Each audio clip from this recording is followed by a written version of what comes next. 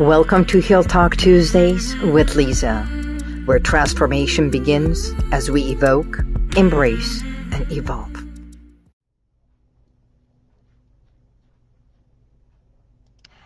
Greetings, and welcome to Heal Talk Tuesdays. This is Liza. It's so good to be here with you, isn't it? Well, I hope you are having an amazing day. No matter where you are, you're having a blessed moment. Today it's a special day. Why? Because just like any other day, because every single day of your life, as long as you are here, you can see, you can hear, you can feel, you can touch, you can taste. Every essence and senses of yours is alive. That means it's a good day. Today, I posted something on my story, and it is the little face of my dog, because I want to talk about the healing powers of dogs, because today is National Dog Day. So on this National Dog Day, I want to celebrate our loyal companions that are little furries and pawy, and you know, they have this essence and the power to heal us. I wanted to talk about how the healing of what I do and the healing of a dog, how it balances each other off. So there are really no words to express the feeling of owning a pet, especially a dog, because dogs have this unconditional love. They have this playful spirit and their calming presence. Have you ever come through the door and you've had a very bad day, and the moment you walk in, there's this wagging tail just greeting you, and it's as if all your stresses can melt away just by seeing your dog greet you. For many, the essence of a dog is more than just an animal. It is their baby, right? So let us tap into it. I want to bring some of the points that I have. Dogs are and can be the emotional healers for not only children, as they grow up with them, but also adults, yes, and seniors, especially seniors, because nowadays we even have police officers. Even in my city of Glendale, California, we have this companion dog, the community dog, that goes to schools, that goes to the senior living, and they just love petting this dog. Of course, he is trained, but have you ever come home to realize that dogs have this incredible ability to take all your stress away? And they are playful. When you take time just playing with your dog, even that 5 minutes or 10 minutes that you play catch, it's as if it's the dog, the ball, and you, and nothing else matters. At that moment, you go into a zone state. Just like hypnosis, it's like a zone state. Nothing matters. You're a part of everything. You're in a park, you're in your backyard, you can be in the backyard of your house, in the street. But when you're playing fetch, oh my God, the joy of your dog running just to catch that ball and bring it back, not only they're mesmerized, so are you. So because dogs have this ability to reduce stress and elevate your mood, this simple act of petting a dog can lower your cortisol level, which is the stress level, and also release oxytocin, which is the love and the therapeutic levels in your body. When we connect with a dog, we experience unconditional love. We have more conditions with our children, with our parents, with our siblings, co-workers, friends, than when we have with a dog. There are so many who worry about their dog's wellness more than their own. And if you are a dog owner and you've experienced this, by all means, share with me what is the things that you do. We thought, I have a friend. Actually, I was one of them. My time away from my dog and my dog's wellness, how long he's going to be in the house so he is not alone, and I worry about him being alone in the house. It's like, okay, it's already 5 hours, okay, 6 hours maximum, I don't want him to be alone. And yet I go to bed and he sleeps as long as I'm in bed, and he wakes up. He does the paw for me to get up so I can take him for a walk at 7 o'clock in the morning. So he's, in a way, also my clock to wake up. But when I'm asleep, he's asleep, unless there's something that he needs to bark about. So this therapeutic effect of a dog, it's, as I said, playing with a dog, it's absolutely that game of fetch. It's very therapeutic. Playing is therapeutic. Dogs also encourage you to move. Taking your dog for a walk. It doesn't matter if you're on a path that you go hiking, you go around the house, around the corner, or you do your 3 hours hike and your dog is with you. You go on the trails, the dog is with you. It is absolutely amazing for your body's movement. Actually, it's been said, you know, one of the remedies about depression is when you feel depressed, get up and move. And it can go the opposite, because so many who are going through depression and they come over here for me to help them through hypnosis and hypnotherapy to overcome the depression. It's when I say get up and move. Do one thing. It's they say, I have absolutely no strength, no stamina, neither do I even feel like moving. But when you have a dog, believe it or not, and it doesn't matter if you're depressed or happy, you do get up to take care of your dog, because their needs become a little bit more important than yours. So walking, running, simply playing with a dog, it's absolutely amazing.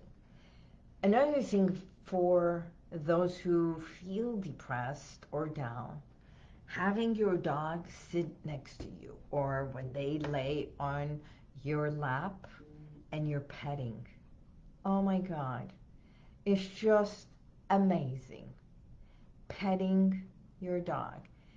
You know, this caressing.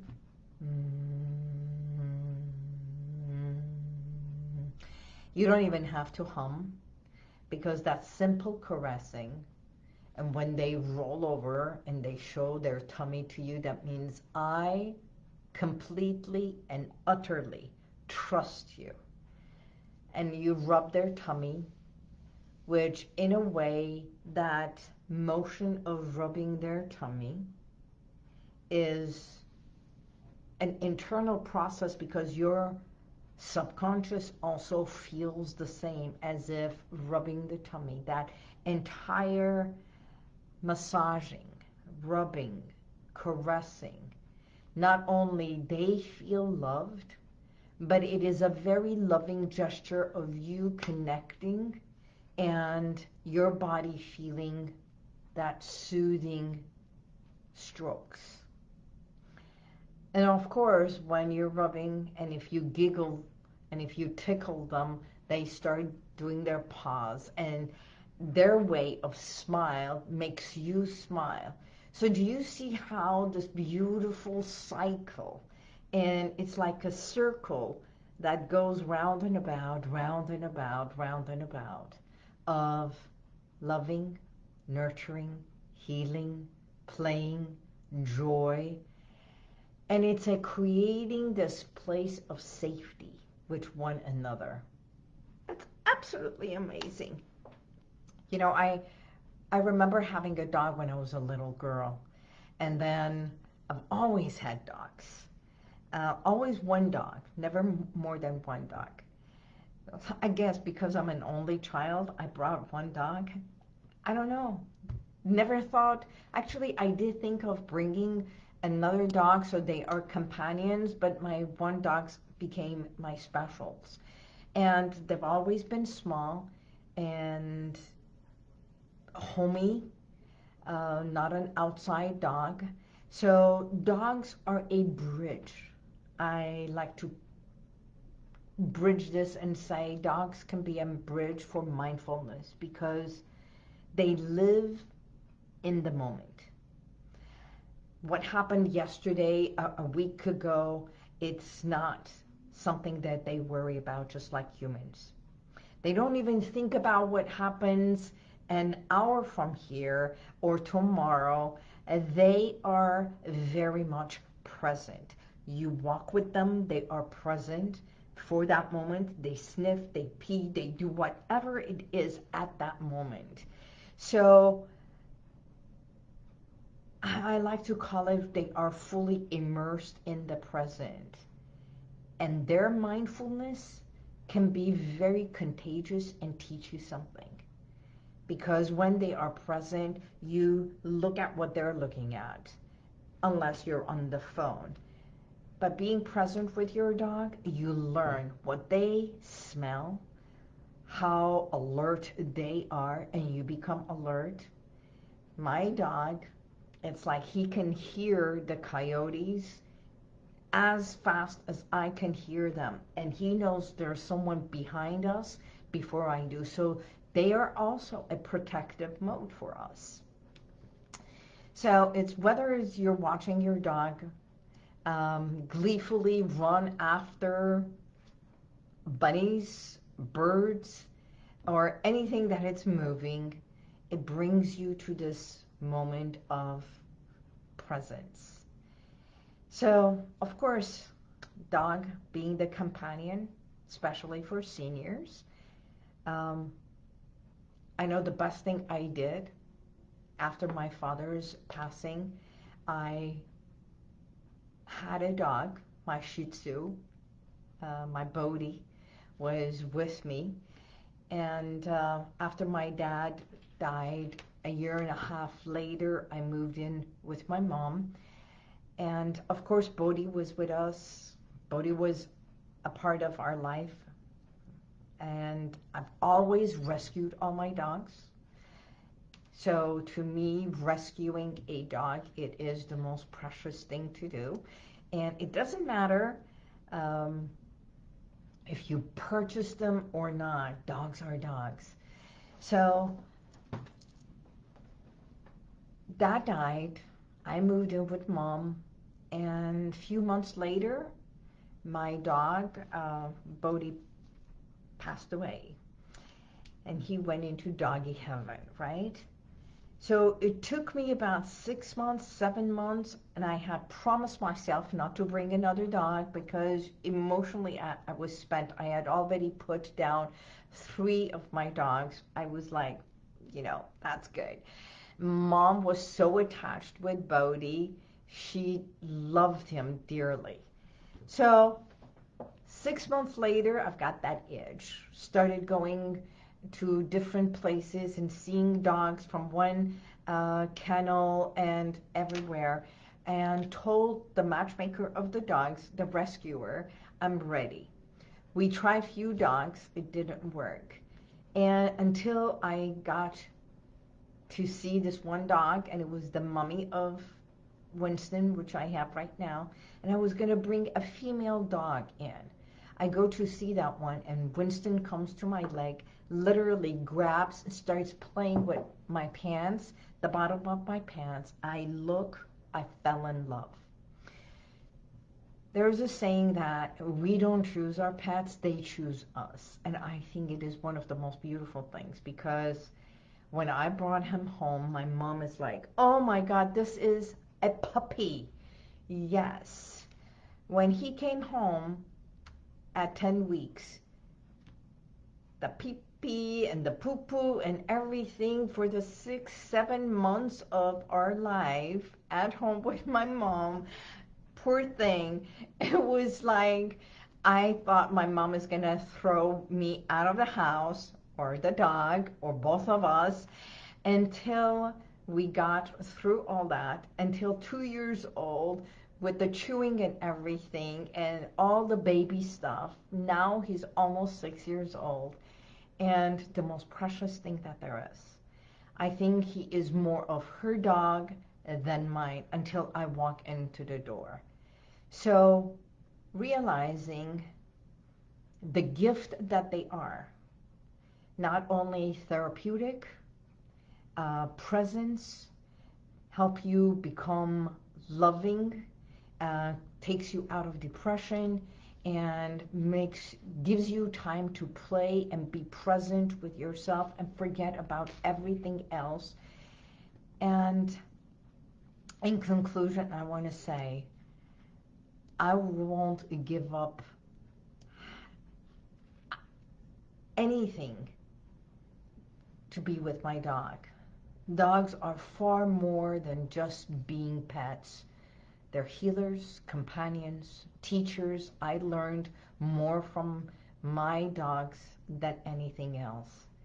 And their loyalty, it's unsurpassable.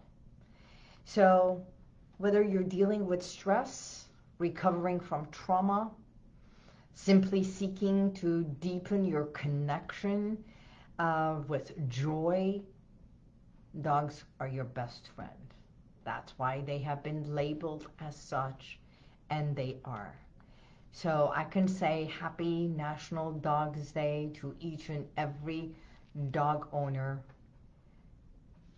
because you have the best gift in life. And they bring us love, joy, and realizing there's so much to live for in this world. So let go and greet each and every day with a waggy tail. And until next week, which you will be surprised when I come live next week because of where in the world I am, I look forward to connecting with you. Stay tuned, and please subscribe to my YouTube channel. It's Liza Boubari. Check my blog.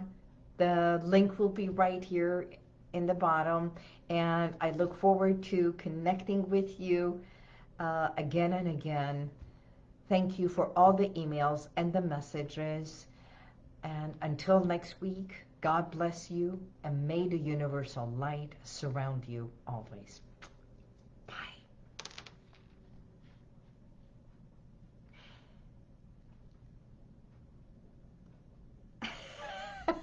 Thank you. Yes, until you want to put the harness on.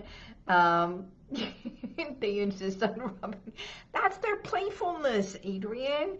That's what makes you irritated and then laugh. Bye-bye. Thank you for being here.